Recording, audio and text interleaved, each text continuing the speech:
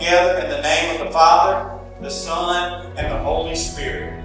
Those whom God hath joined together, let no man put asunder. And now, may the God of the righteous bless, preserve, keep you.